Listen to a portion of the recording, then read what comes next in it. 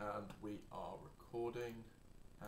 Right, so you want to start off with a quick background about who you are, what you've done, just for everybody watching. Yeah. We're recording. All is good right now. Hmm. Awesome, man. Yeah. So I'm Ed Latimore, and what I've done a few things. In my life, most notably, kind of the thing that I built everything around. I used to fight, and from that fighting, I try and draw insights and talk about things. And I built a blog around that, my life and everything, and then a social media presence that kind of piggybacks off of that. And I use that to accomplish a variety of goals. Right now, the biggest one is I'm working on a new book and a new course, and the book is going to be a mainstream publication because I built up the following to kind of be able to make that move, which is nice. And the course, free courses. I'm not necessarily a fan of the course culture, so to speak, but I am a fan of teaching and taking what I know and delivering it, and in pure education. Like, I'm not taking something and I'm like, oh, okay, here's how you make money, and that's how I make money. Like, nah, my course is about writing. The next one's about, I have a membership site for guys struggling with pornography addiction, and I think the next one that could come out is be vices in general, guys with big issue with problems and issues, trying to overcome any habit. So those really passionate spaces to be, one, because they naturally overlap with kind of my mindset about discipline, and also because they're near and dear to me, because getting those things under control helped me get my life under control. So I know what it's like to not have control.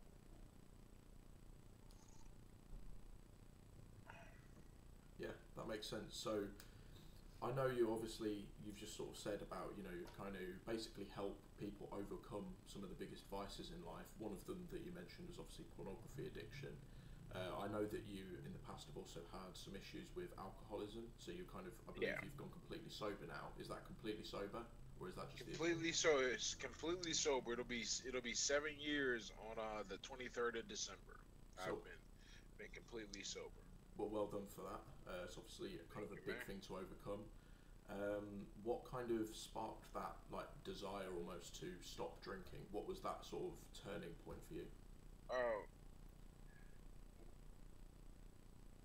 Oh, the big thing for starters was I didn't like my life. I didn't like the experiences I was having. I didn't like the person I was.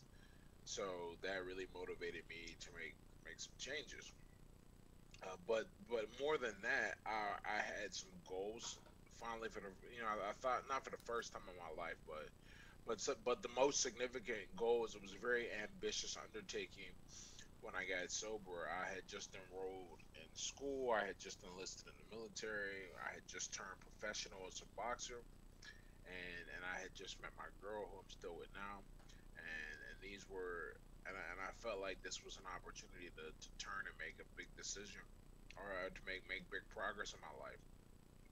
And so I did that, and the results have been great ever since. I mean, like it hasn't been like the linear path to success, because that doesn't exist. But I have gotten better every year, and it's largely because I have control and discipline of myself, and that's what I needed to get. No, I completely understand what you're saying because, like, a few years ago didn't like who I was. Maybe I wasn't quite in as big of a pit as you were, as I would say, but I definitely didn't like who I was and kind of had to work to make those changes. And it's kind of at one point, which you may have experienced, you're kind of at a fork roads where you can either go down the route of like self improvement, like you have and like I kind of have, or you can basically, what a lot of people do is go down the route of almost nihilism, where they can then decide, right, well, I hate myself, what's the point? So, from your perspective, how do you what is your advice for people trying to overcome that kind of decision? So, how do you stop people going down that nihilistic route?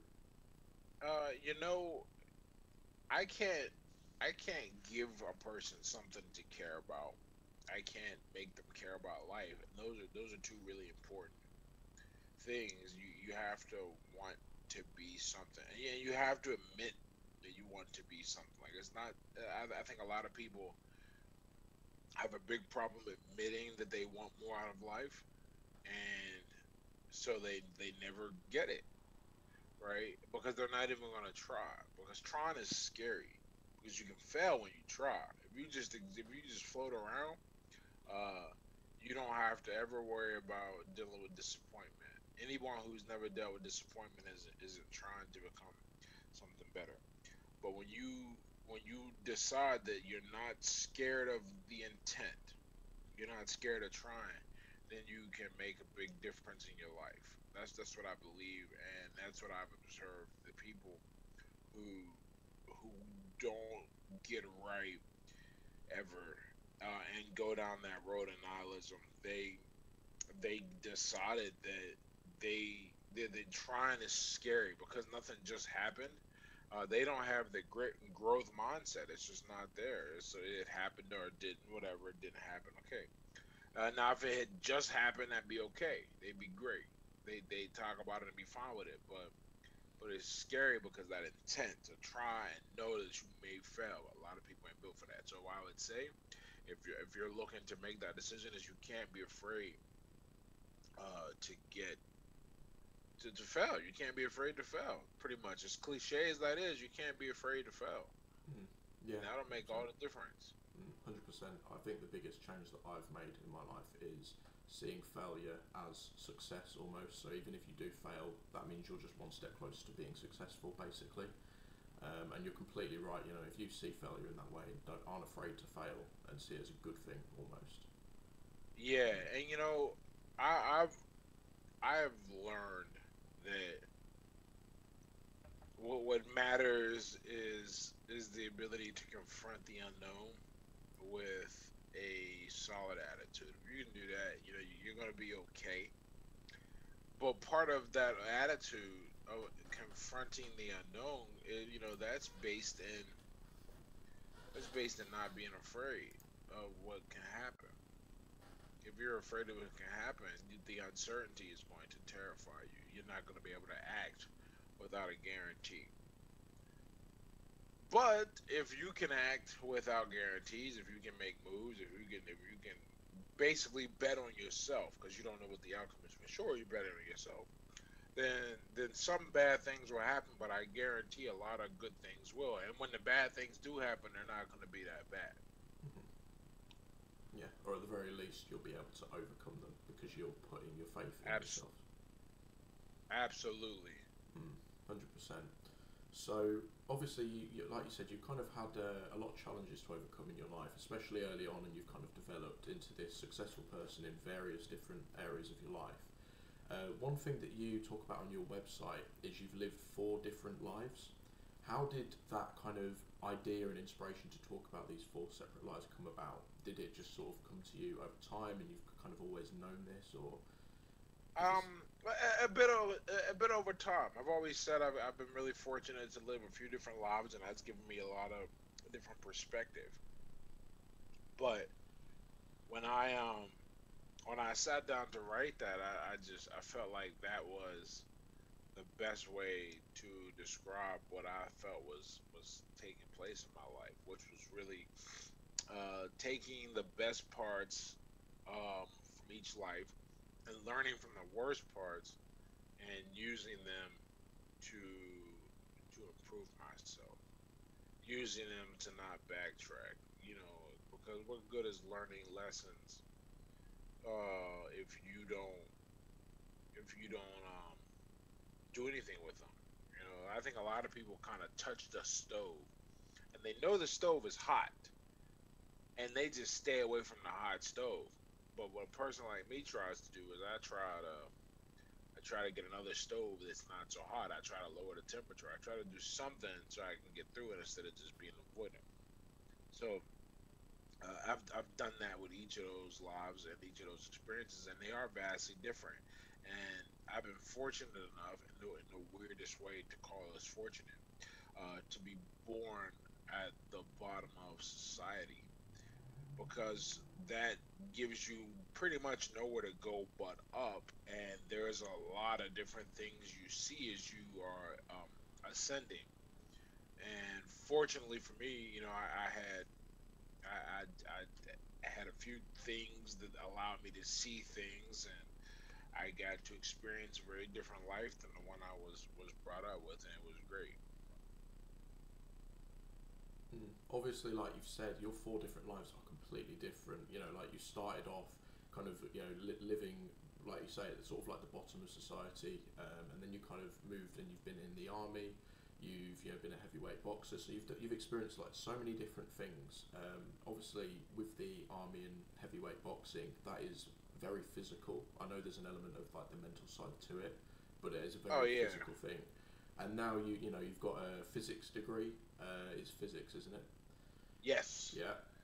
You're obviously you're playing chess. You're an author, which is obviously pretty much all mental. So how do you make that shift of going from your life being primarily physical and physical conditioning all the way over to basically the opposite end of the extreme?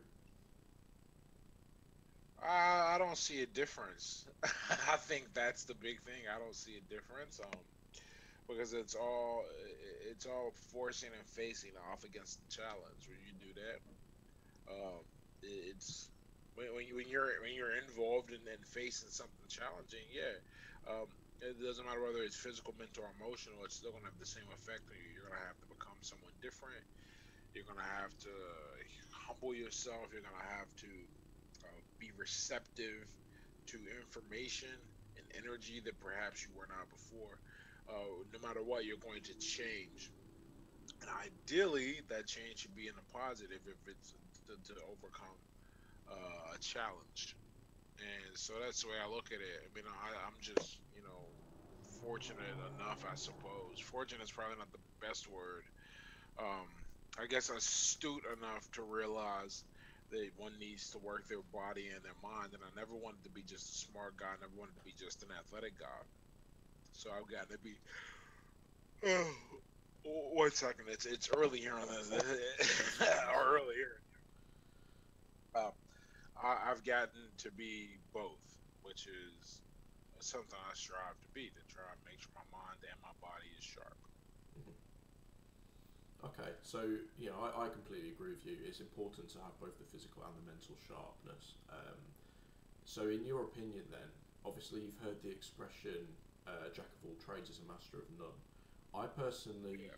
don't really like that expression because it kind of belittles people for trying to be a jack of all trades. What are your thoughts on that? Do you think go down the route of being just go good at everything, or kind of specialize and be a master of one? Um, I think it's impossible to be the best at any one thing, and people aren't meant for specialization. We do so many different things. I think you need to be proficient in quite a few things. Now, I think there comes a point. I think that advice is applicable, maybe to an older generation where it paid to be, and it still pays to be the best at things. Let's not get that twisted. But I think there was not nearly as much reward because the jobs were so much more, more specialized. So you needed to be more specialized before.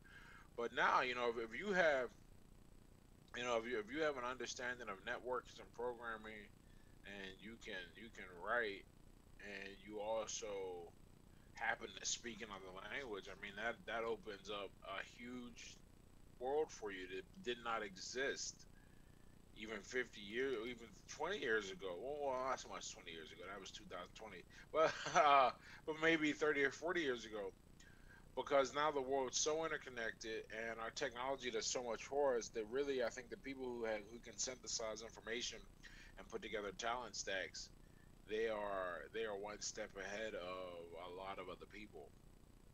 And so I think the advice at one point was sound, but the world has so fundamentally changed that it is no longer advice I think you want to give someone to make moves and to excel in the world. I think you want to teach them. There's a base wide set of skills they should pick up. Now, if they choose to dive deeper, that's their own decision. But I don't think it's mandatory anymore at all. for a person to go, okay, I need to spend all this time doing this, you know. And on top of that, there's a lot of time, man. Like a lot of time. Mm. Yeah, no, especially when you live in a world where you can learn pretty much any skill for free online, like 100%. All you need to do is watch some YouTube tutorials, go online, do even a free course if they have them, and just learn a skill. Yeah, exactly. I think that self drive, the ability to self start. That's, I mean, if there's one thing you want to do, but that's like a meta skill, right? Uh, if there's one thing though you need to like focus on is the ability to do that, because the world is out here. All the knowledge you want is for the taking, and if you're not gonna do anything with it, then you're in bad shape. Um, because someone else is gonna wake up and they're gonna see all this. I mean, free. And we're not even talking about the stuff you can pay to learn. Free, free. It's all free, and anyone can learn anything now. You know, it wasn't like this. Like you look a bit younger than me. How old are you? 20. 20. Oh, right. So you're 15 years younger than me. When I was 15, it was not just so when you were born. When I was 15, it was not uh, possible to do what we can do today. A person can become proficient in anything, and not just like proficient like, oh, I said I can do this. Like, no, they can take like legitimate courses and be certified and specialized.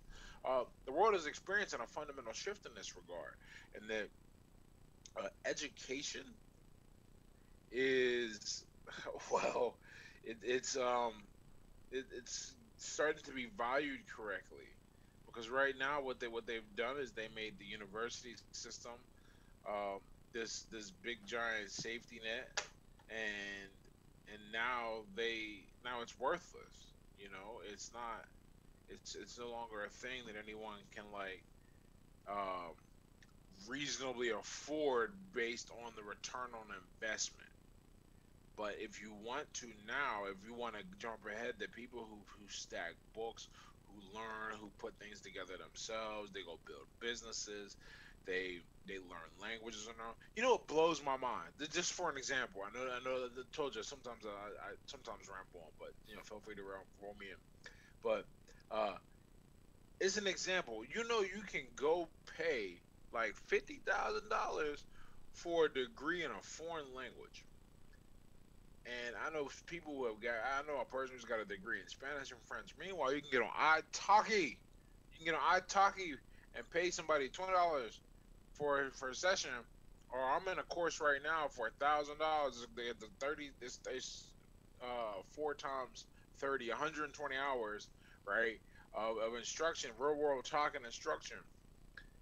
And that, you know, and how are you going to compete with that? That's just one example. You can anyone can learn to code and learn computer science and then demonstrate it, because that's a meritocracy. You just show up and go, I can do this. Look what I've done. Here's my portfolio. World's changed. We were brought up to believe the world was going to be one way, and now it's completely other.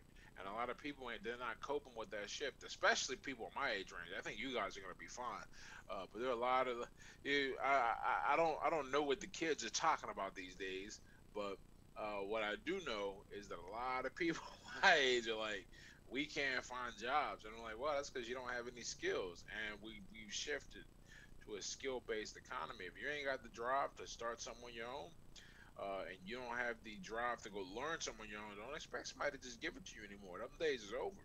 Mm.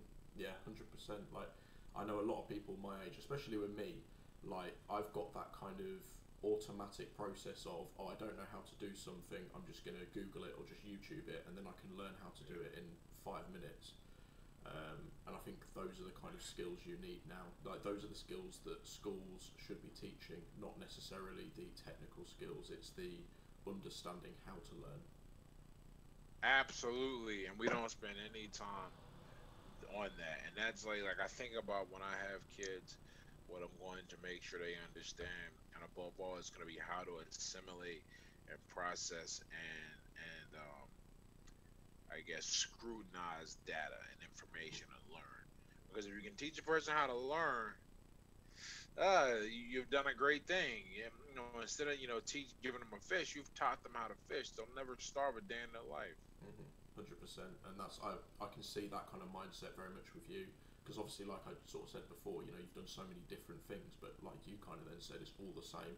It's all learning. It's all overcoming challenges. So if you learn that skill of learning. It's all, yeah, it's all the same thing. There's nothing. People think it's different, but to me, it's all the same. And I think that's probably one of the things that's helped me always.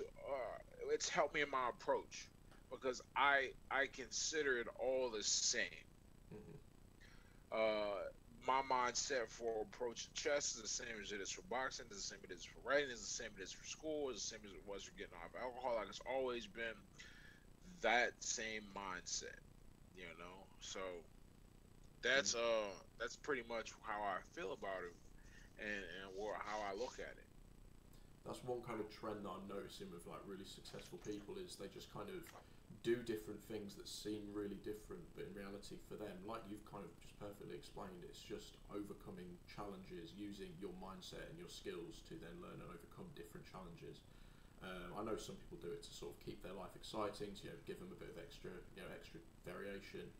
So what was it for you? What was it that made you want to jump from challenge to challenge? Why not just keep pushing down one path, trying to overcome that challenge? Ah, man, I can't be boring.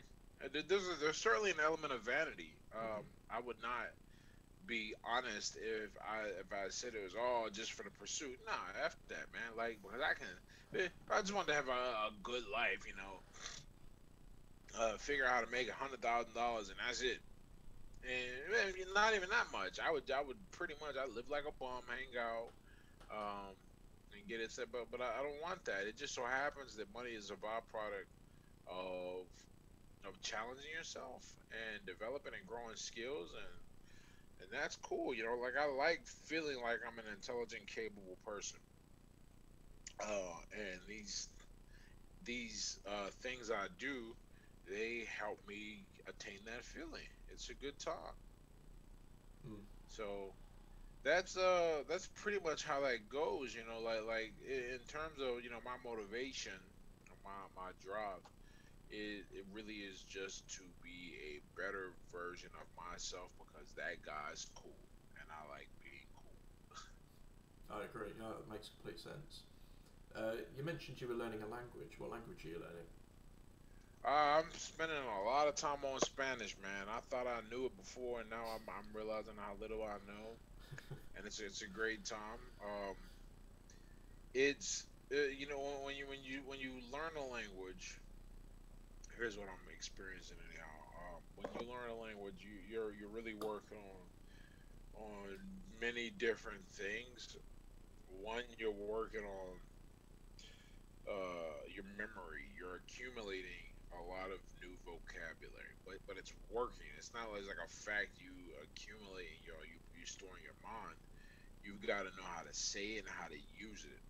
There's a big deal because if you say it incorrectly with the accent off, like I spent yesterday going through this little difference. The word for army and exercise, very similar in Spanish. Ejercito and ejercito, and those are two different words. Like even something basically as basic as como está and como está. Like those are two different words based on the accent. Okay, how this versus how are you? But you're learning how that works, and then you're learning how to hear it, form the words, and then use it in context, um, which is changing your mind when you do that. Like I was reading this article about boxing, um, and that's what I do. I read a lot of articles about boxing and chess. 'Cause those are the things I'm interested in. So I'm accumulating the vocabulary much faster, even vocabulary that's not specifically related to the topic. And so I'm listening, or not listening, I'm reading, and they say, say Robio, what it is, say Robio boxeador profesionalis, game, and I'm like, okay, because when you look at that by itself, just break it down, he returned to professional boxing, but it was he became. I'm like, okay, so yeah, so that's how we use that. So now I gotta know that's how we use that. So when I hear it, my brain's gotta think that, And it's weird when you learn a language. You learn how connected and fast your brain is, especially when you get to the point where you can hold more than like three sentences in your mind at once. Which is like when people learn another language, that's like the challenge. They hear something spoken and they can't understand it. When you can't understand it, the next challenge is then understanding it quickly enough to know what's being said, and you realize how fast that is. Our brains are incredible. Hmm. Like really powerful tools, and it's a good time, and I'm really happy I'm doing it. Good, good. How did you decide on Spanish? Was it just that was the most kind of present in your life?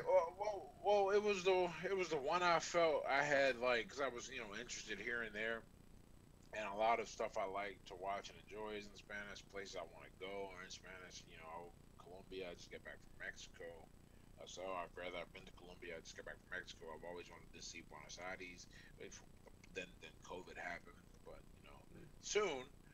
And so a lot of places I want to go speak Spanish. And then on top of that, once you learn one Romance language, your brain now is more attuned to learn the rest of them. And I experienced a little of that when I lived in Portugal with the bit of Spanish I did know. It was like all the structures and wording just made sense, and the pronunciation just changed. So learning Spanish is going to give me access to French, Romanian, Italian, and even more Portuguese. So there's that. And then once I have that, then I'll probably switch to a Slovak language. I want to learn Russian because I know they use it's a widely spoken language, but they think differently than English speakers, and they think differently than Romance language speakers. So it'll be interesting to see how that language pushes my brain toward. Hmm, definitely. Yeah, it sounds really good. So you kind of just chose it based on what you want from life, almost, because I know that's a big thing for a lot of people, choosing what language they actually want to speak. Yeah.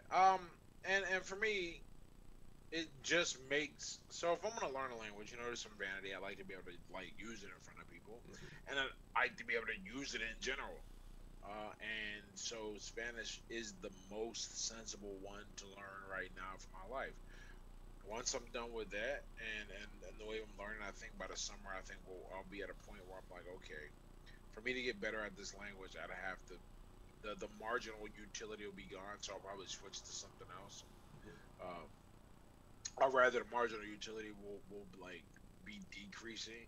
Um, and in other words, like for me to so like the goal in terms of the European framework for languages, I want to be a B2 proficiency. Hmm. That's pretty good. That's gonna get me everywhere I need to go.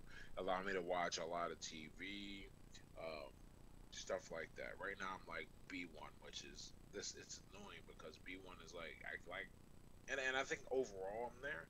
Like I can speak and talk and use stuff and understand stuff, but I want more.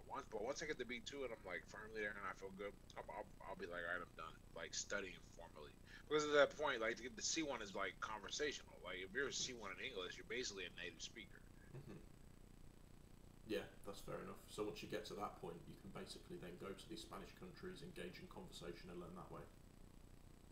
Yeah, like I could do that now, which is great, but I'd like to do it to a larger degree. Hmm. Like there are real limitations I run into that I'm like ironing out right now in my language learning and stuff I didn't think about or know. You Yeah, know? that's fair. Will we be seeing books and articles written in Spanish by you then in the future? Oh boy, you know what's great about that is that the span that is that Latin America loves boxing. It's much bigger in Hmm. Latin America than it is in North America. Um, Nah, but I think it'll open up some doors. Maybe there's a thing. Once you know one, you kind of get exposed to a bunch of other stuff. 100%, 100%. Did you? So yeah, okay, that sounds good. I look forward to seeing it at some point in the future. You mentioned your boxing career. Then, am I correct in saying you had a record of 13-1-1? Very nice. That's obviously very good. Yeah. That's correct. Yeah, that's obviously a very good record. How did you actually get into boxing? When I was 22, my I was just in a mess of a place in life, and I needed something to focus and channel my energies around. So I said, let me start boxing. Um, and I wanted something that has some sweat equity, to show, and I wanted to try something out. So I went in, and my attitude was, I'm gonna get as good as I can, and that's what happened. I just kept sticking around, kept learning, kept making incremental progress, and pretty soon it became the thing that I'm kind of known for, I guess, or done a lot with. I mean, here's the thing: I haven't fought it'll be 4 years this December. I haven't fought in the ring, and that still opens doors for me, and I'm amazed by that. Well, because it is a very difficult thing. I mean, I think back on the life that I lived when I was doing it. It was a hard life, not something that would I do it all over again if I had to start now? No way. Would I do it all over again if I was 22? Yeah, maybe. I'd start again. I'd be like, yeah, yeah, why not? Mm. So it's a good, but it's hard. There's no money. You're beat up. You're poor usually, which means no health insurance, and that's a totally different risk you're taking. Mm-hmm. Um, so So yeah, I'm fortunate. I'm fortunate that I've had a good career and a good time and a good life. Mm. You know, so So, that's but go on. no, I was gonna say, that's from just from boxing, man. If you let it change you, it'll change you. If you let it develop you, if you go with the flow, you Mm-hmm. know, that is that's where I am with it and how it's happened. So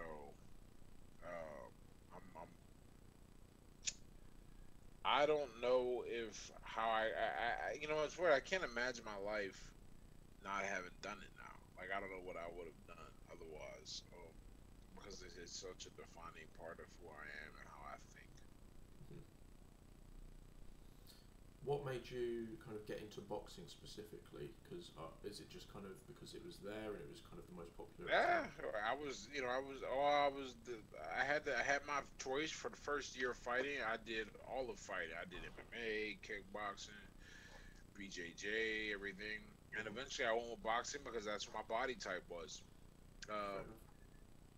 and that's what the most sparring was at the time for me at that body type as well. Could I have done done good things in MMA? Maybe, maybe not. I don't have a wrestling background or anything like that, so I don't know. But what I do know is boxing. I enjoy the culture of boxing too. Boxing has got a more distinguished old line lineage. MMA will be there one day, but boxing is old. Like it's in the Olympics. Like there's stories and movies. It's really interesting. There's a real culture behind it that doesn't exist yet in MMA, and I really enjoyed that too. Mm.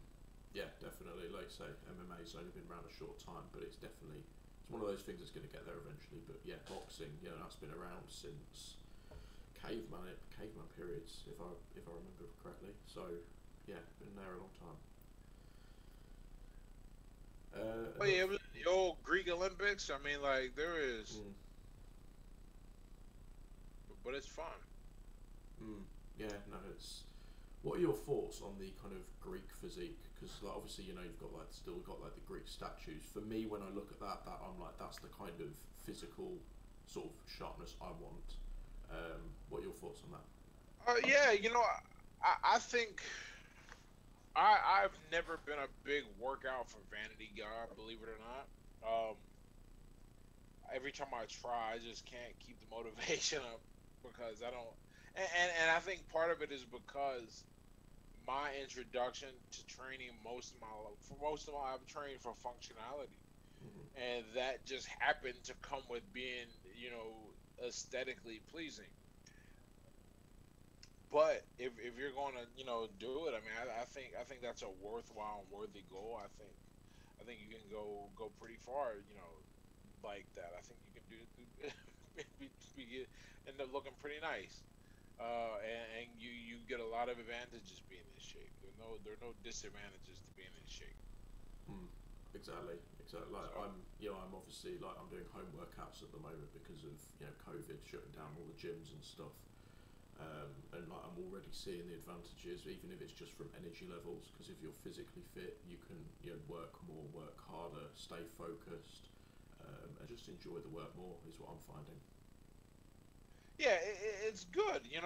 I wish. Well, I think one of the tragedies is that we have education mandatory, compulsory, but we don't have physical fitness mandatory, Mm. and that shows. And it's not even real education. It's awful though. But like, yeah, imagine if they had working out like mandatory, like you had to achieve a certain, you had to have a certain body fat, a certain BMI, like. And I'm not even saying like it has to be like something crazy, but just the national standard, what that would do. We have it for Mm. education, Mm. so Yeah, 100%. That would definitely, I mean, not eradicate it, but it would definitely massively reduce the obesity epidemic that's sort of taking over at least the Western world at this point in time. yeah. Sort of just hold But themselves like, on standard fitness. So yeah, but you know what that right, but that will require people to maintain themselves. It's crazy. mm, yeah, true. I kind of think though, if you sort of put it in place, so let's say take body fat percentage. You say you have to be at the average, the national standard of body fat percentage or below when you finish school, for example. I think if you gave them that foundation of fitness, it's easy to keep in shape once you are in shape because you've developed the mindset that Yep. goes with it. Right. It would be right, but people end up coming up with these terrible habits, and it's just that's why you get a chance. That's why I'm such a big component, or I'm a big fan of homeschooling, Hmm. because you get to, because this system is just broken and busted, and I've always been a fan of homeschooling, and now you just can't like, if you let this system teach your children, you're just like, what are you doing? You know, like they don't teach real education, real socialization. It's just a mess of, so it's a wasted time. It's wasted time and energy. I agree. So It's obviously I've very recently come out of this education system, and like the stuff that I'm using now, the skills I'm using now, and actually making successes from, I learned none of these in school. yeah, it's weird. It's even an academic standpoint, there is almost nothing you will learn. Like if your job is to, like, you want to do something academic, they're gonna start you on the math and science in college, but they got to do something with all these kids, right? So you got to put them somewhere during the day, and that's what school is. And you got to give them stuff to distract them. I mean, it's just, it's amazing how ridiculous the system is. And once you wake up to it, here's the worst part. Even if you wake up to it, or rather, I'll say this: there's a vested interest in staying asleep to it, because if you stay asleep to it, you don't have to acknowledge how foolish it is, and you don't have to acknowledge how difficult it is to break free from that system. Because like at the end of the day, you have to work and feed yourself. If you can't do that, it doesn't matter what system your child's in, because it ain't gonna be yours anymore for much longer. You're gonna be broken and destitute, and the state will step in. So if you um if you look at it though, and you realize, like, I'd imagine that's a really rough place to be in, where you realize how silly and ridiculous the system is, but you can't pull your children out of it without incurring serious economic hardship. But the type of people uh, who are going to recognize that uh, don't tend to make decisions to keep them from taking advantage of it.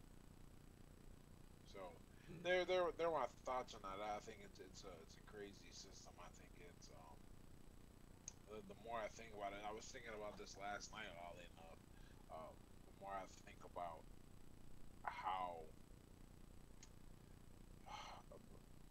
much, I mean, brainwash, because you got to get where you got to rely on the system. You got to think it's going to make a difference. You got to lean on it. So um, that's what they need to happen. And if you make it happen, um, then you're gonna keep society going. Because at the end of the day, kind of the worst thing for society is that if everyone goes, "Holy hell, this is as far as," um, then society will collapse. Great for the individual, bad for the collective, and that's a balance that one must always consider. Definitely, I think society as a whole, as well, obviously a lot of individuals, and then society as a whole are kind of becoming more woke to say about the fact that the sort of standard traditional education system is just wrong. And I think to a degree, COVID has sort of aided that as well. Because like at my university, I don't know how it is in America, but in the United Kingdom, like my university right now, all of our lectures are online and they're using a lot of resources that we have access to for free. So then a lot of my friends and like other students are kind of sitting there thinking, well, why am I paying like 10 grand a year for something that I could Right. just do on my own? Oh man, this whole thing. That's one positive, maybe, but I doubt it. People don't want to wake up because that it's responsibility. You can't be awake and irresponsible, or rather, you can't be awake and blame things. You got to go. Okay, let's pretend this all goes back to normal. People go, what am I paying for? Mm. They're not gonna do that. I say all the time, the university system's not going anywhere because too many people rely on it. They need it. They want it. They don't want to. They don't want to figure this thing out on their own. They want people to tell them what to do. So What do you think would have to happen for the collapse of the university system and the education system as it is? uh, oh, well,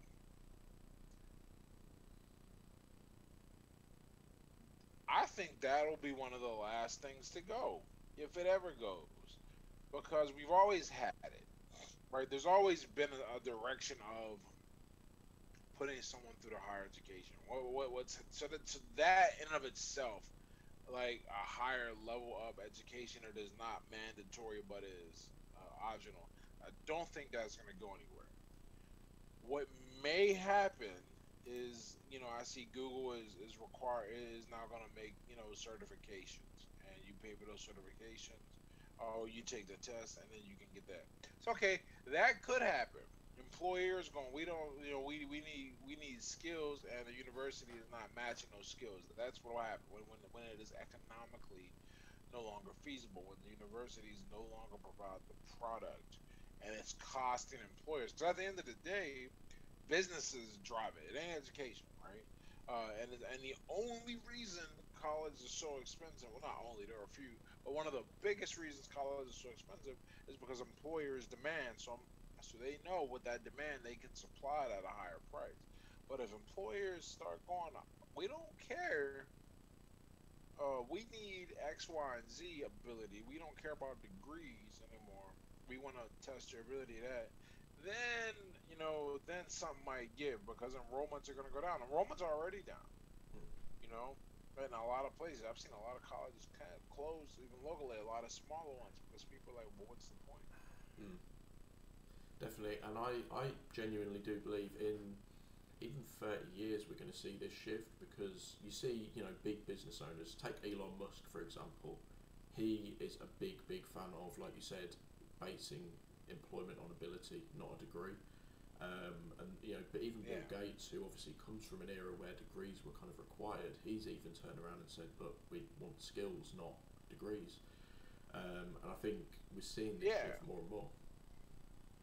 yeah. Because at the end of the day, the business goes like that worked when the world was in an interesting middle. It was not quite completely out of the industrial.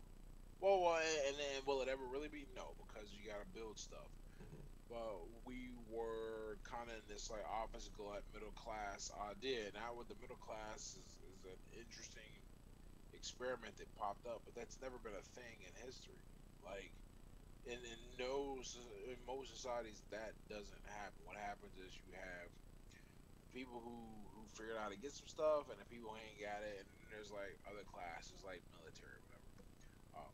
But what I was gonna say is that when now that the world is so tech heavy, and it's so like the universities can't even catch up to the education required to do things. So like what like what good are most of the degrees gonna do short of if you want to go into higher ed, and or you either want to go on and pursue like actual research and try to make a difference. But if you're paying 50K for a degree and you're trying to get a job and they're hiring people without degrees, you wasted your money, you wasted the time, you know. Mm. So that's gonna change a lot, and it'll be employer driven. It won't be people are not gonna rise up. It'll be employer driven. I'm just like I need this. Like I need this, and they're not giving me that. Definitely, it's So like when you that's look at it from that perspective of they're hiring people without degrees. If we assume if you're spending 50 grand on a university degree, the way I'm kind of looking at it is imagine if you spent that 50 grand on courses and self development and gym memberships and all of these different things. I imagine how much further you'd be ahead. so much, and but you'd be out the system. Mm. you know, like when I'm like I think about what it means like just right now, basically being in the shape I'm in at my age, and I don't think I'm in like super great shape, but I am in way above average shape Hmm. for someone my age. And it's like I'm looking at people, and I'm just like, man, you're so sickly and weak. Like, what do you like? And it's like they're in the matrix. Or I think about like I'm not super rich, but my income is all derived from my efforts and my presence, my internet stuff. And when I'm not sitting there going, oh goodness, I'm not worried about like a lot of day to day stuff. I don't need to devote energy that's stressful. So why would I do that? You know. So it frees your mind to think about things and to solve problems and to enjoy your life when you break out of the system. And one part of being in the system is being reliant on the devices of the system, like education. Mm. Yeah, 100%. It's once you've got that kind of once you've got enough to like say cover your bills, cover your living costs. Once you've got the skills you need to just basically provide, you're physically fit enough that you don't need to be going to the hospital every month or every couple of times a year. Once you get that, like say you don't become reliant on that system, you can live independently. You're basically your own system, which I really like the idea of. Yeah, yeah, pretty much. Like it's but people don't. I mean, I'm convinced that people don't want it for a variety of reasons. Um, that responsibility is a real MF for man. You got to be really responsible, and um, you have to work. Work and responsibility come hand in hand. And a lot of people don't want to deal with that burden. That's a heavy burden, Hmm. So No, it's a battle that I think we've seen. You've seen it in books since the beginning of time. You've seen it in films. Like, I mean, look at one of the sort of more recent films like Star Wars. It's the battle between the more difficult but good Jedi, and then you've got like the real like easy, seductive path of the Sith. And it's like you've kind of constantly got to make that decision. Do you want to make it easy and seductive and fine, it's easy, but you don't get any real fulfillment out of it, or you can go down the harder route and it's difficult, but you will like yourself as a person. You'll build a life that you love. You'll have the freedom to choose what it is you spend your life doing and not be in this kind of toxic cycle that the system is. yeah, and that's a great feeling. It's a great freedom. Hmm. Will a person ever reach it? That depends. you know. So we will see kind of where people are gonna go with that, but I don't think it'll ever happen. Um, I don't think anything will ever cause a collapse because people don't want to collapse. What they want Mm. is more stability, Yeah. and things collapse when they're unstable. So, no matter what the cost of that stability, people want that stability. So there's that to think about, and that I don't think that'll ever change. Yeah, I suppose you've got to think there's a reason that there's a 1%, because if everybody had that kind of mindset, it wouldn't be a 1%. It would be the 100%, wouldn't it? So Yeah, but it would change it would change the world, you know. But is it gonna change the world? no, Will it? it, I I think don't know. because I've I'm by no means perfect at all, and I'm by no means like the best at this, but there's people in my life, mostly in the past in my life, where I would give them advice, even if it's just simple advice, like, get up and make your bed, basically, just simple stuff. Um, and I'd give them this advice, and no matter how many times you give them this advice, no matter how many times you try and help them, they just don't act on it. So it's like these people don't want to be helped, and they just want that, like say, that comfortability, that stability of what they know, even if what they know is wrong or bad for them. Yeah. Um. To that I'll say, people. I think people are very bad at pursuing the long play because the long play takes a lot of energy Hmm. and a high investment of resources, and it's not necessarily enjoyable. So of course people don't what is best for a person usually doesn't line up with what feels best for a person. Yeah. So that's a big problem right there, and so people aren't going to ever make that change because that gets rid of their ability to kind of easily seek out and enjoy stuff, Mm.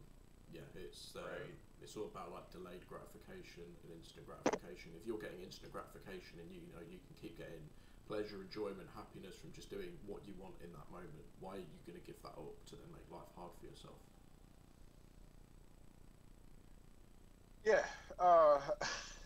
Because that's the other thing too, man. Life is easy. Do you really got to work that hard to have Mm. something cool and good? Not really. You can go quite far with not a lot. Mm. Um, and so if you want more, it's something unique that drives you. Something different. Not you like you're not as the meme says you're built differently. Yeah. Um, you're pursuing something greater. Yeah, this is one thing that kind of really shocked me almost when I sort of started getting into like the self improvement area of Twitter, like money Twitter, is how easy it is to be better than average. Like I was working under Yep. the assumption it was so difficult to like be better than average, but no, if you spend an hour a day working on skills, you're better than average.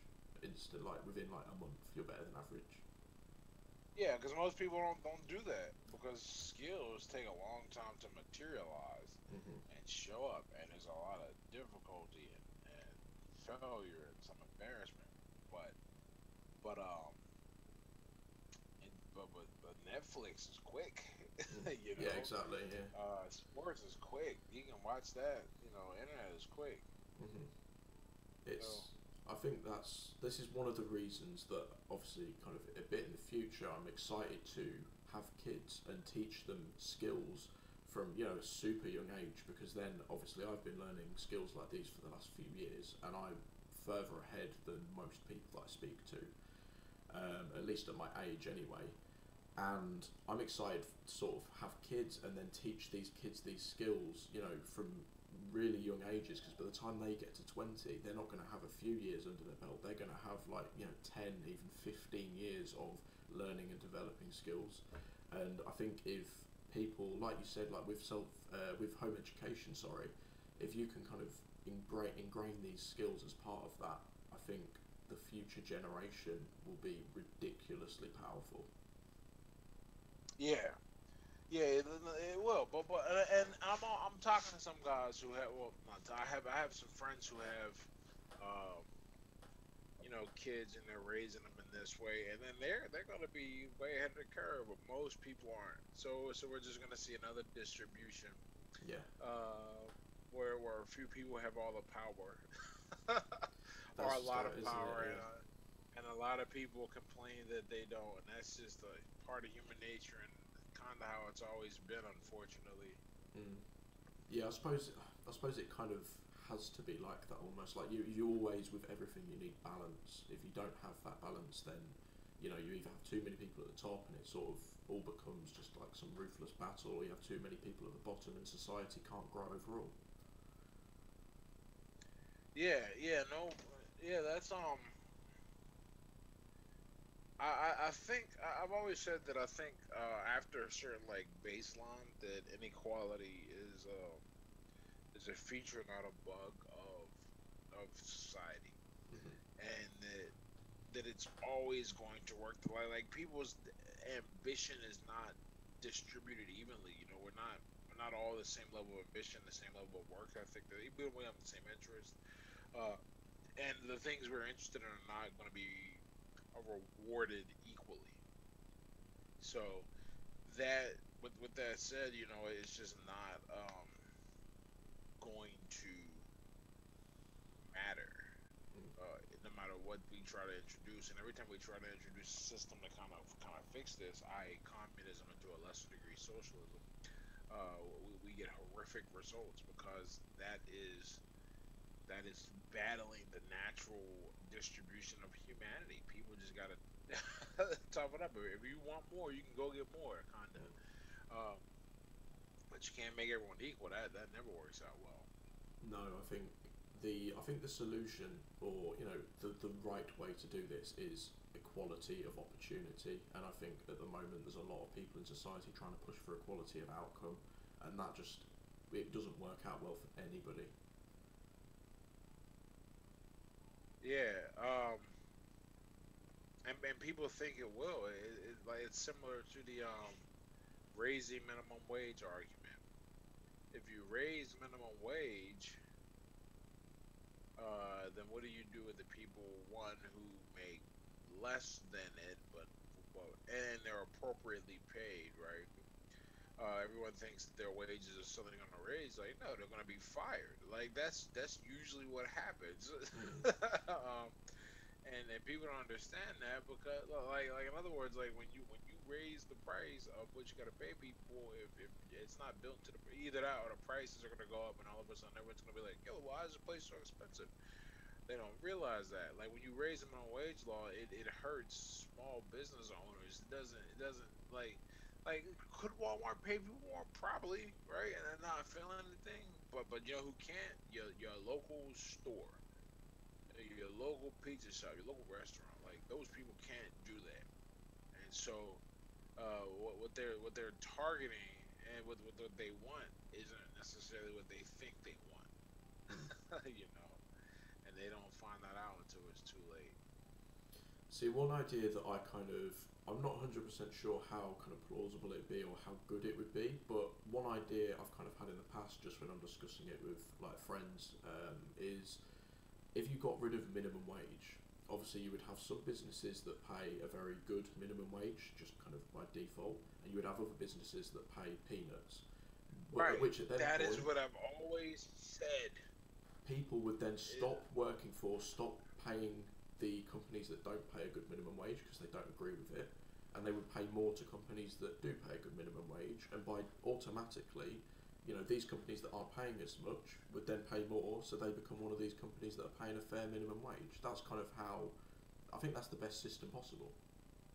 yeah, I've always said that when you think about it, counterintuitively, the best solution is to have no minimum wage. But Hmm. the people ain't trying to hear that because it's fear. People are afraid, and that is a terrifying solution. Yeah, because it removes that Like, what do safety you net. mean? Yep. So some of that, then they don't want that. They don't want to deal with that. So that will likely never happen. But it's certainly a great thought experiment. Yeah, no, I like I say, it's a good idea. I just don't think, like you say, I don't think it'll ever happen. It's just kind of one of those things that's too out there for most people to accept. Need to be something that's gradually worked up towards, and it requires a complete mental shift in pretty much everyone. So Yeah. So we shall see, but probably oh no, we shall see. I mean, like, I'm convinced that the world is kind of set about it's just we can break it down and analyze it, and it's interesting in that regard. But changes they probably aren't gonna show up anytime soon because there won't be changes no, because people are people. And yeah, every time you try and change, we see what works and what doesn't. yeah. You just want it's easy, like we've said, it's easier to just follow what is than to try and change it to what could be. Absolutely. So while we're on the kind of topic of kind of learning from a young age and sort of like working on your mindset, I grew up without a father present, and I know that you also grew up without a father present, and that's come with its own set of challenges. You've not really had someone that you can kind of look up to, learn from, develop a mindset from. So, what is your advice to young guys, girls, just young people in general who maybe don't have a parental figure or some sort of some sort of parental figure that they can sort of look up to, learn from? You have to um find those. You have to you're gonna be uh you're gonna be beating not beating. You're gonna be building yourself up. And it's not gonna be easy. So the thing is gonna be easy is pointless. Um, just know that it's part of the necessary work. You don't get around it because or you don't forfeit it. No one's gonna care if you don't have that influence. You have to figure out how to make that influence yourself. You know. Mhm. So that's kind of what a lot of what I did with with fighting, with my life, with all the things I try to expose myself to is I said that no one's gonna give me anything. Let me figure this out on my own. You know, it's not that no one's gonna help me. There's nothing out there that's gonna do anything like that. So let me do this on my own, and that's what you gotta do. I mean, you gotta figure it out. You have to go. You have to build yourself, um, and shape yourself. Mm. It's just what happens, and if you can do that, and if you can do that, you can or rather you can do that in a variety of ways. You can do it in sports is really a great field to do it the way it is now, and yeah, hopefully you pick the right sport that trains you well, and if you do that, you're going to be in a good position if you're if you're in good competition. Like you got to be competition is good. That's one of the things that guys miss. The they miss competition. They Mm. miss being forced to learn under a tough circumstance. They miss getting tough love, and that's what competition does for you. And that's what we lack when we don't get a father figure. So if you can get competition and learn to cope with it, and develop the responsibilities and the personality that will allow you to excel in said competition, I think that's one of the best things a young man can do. Mm. I was discussing this with a good friend of mine actually yesterday, and we were sort of talking about the idea that you don't necessarily. It's not just about what you expose yourself to. It's kind of who you expose yourself to. So if you can build a network of people that you respect, that have the life that you want, and that are kind of sharing their mindset, you can kind of you can pick that up from them, even if you're let's say your father left, or maybe your friends that you're kind of having to spend time around at school and university maybe don't have that. And sports, as you said, is a great way of doing that. Yeah, absolutely. And there's no real There's no real support. I mean, let's put it like this: sports are so great that even um, people with their father around, they do even better. You know, Mm. so that's what I recommend. And sports is unique compared to other competition because it forces you to be in pain. That like you have to that is real visceral. Like you're hurting. You have to conquer and do what other guys learn how to deal with losing. Like those physical effects are very real and unique. And if you can get those down, you're gonna be in good shape. Mm. Yeah, 100% then. Okay, right, last question then. So you've achieved so much and you're only 35, like you say, you've lived four different lives, you've achieved so much, you've got so much success. I'm kind of curious, how do you manage your time? Like, how do you structure your days to, keep on track of things? Oh man, my time is terrible. I'm all for it, time management. What I have is I have a few priorities, and I make sure I make moves on those.